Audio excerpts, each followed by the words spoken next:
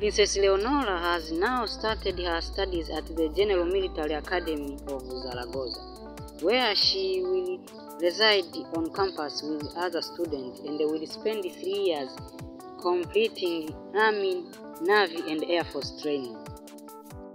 In picture shared on Friday of her first day at the institute, the royal was seen in full khaki clothing as she carried out studies and practical drills.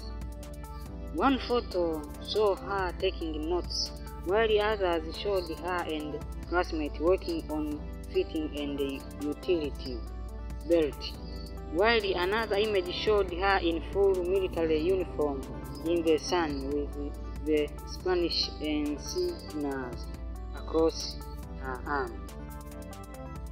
All of these photos were captioned the same from the Military Institute, with a message that reads, SAR, the Princess of Asturias, on her first day at the General Military Academy in Zaragoza.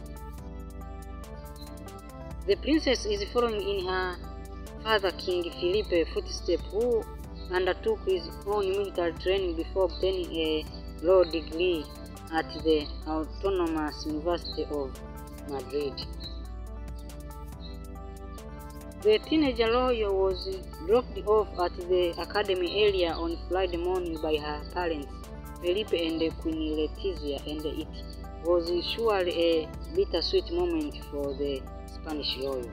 Felipe 55 was dressed in military uniform, while his wife Letizia 50 wore a natural linen trouser suit as they posed for photographers with Leonor and other young daughter Infantia Sofia 16.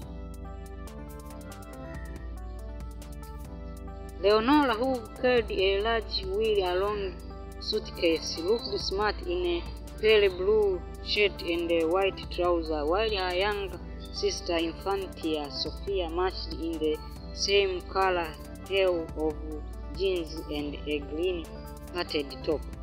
It's also been a big time for Sofia, who is due to finish her high school education at Santa Maria de los Rosales School during the summer. Back in May, she marked her confirmation in a ceremony at Asunción de Nuestra Senora Church in the municipality of Alavaca in Madrid, Spain.